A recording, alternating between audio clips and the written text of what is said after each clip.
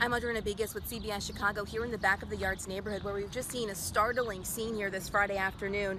We've heard at least 4 flash bangs, or what are called concussion grenades, here at 2 homes here along Hermitage near 45th, again in the back of the Yards. This is Friday afternoon after an ATF agent was shot in the face today, and now we're seeing such an active scene. We saw police using something to bust in the door of a home. We've seen agents in camouflage, fully armored with long guns.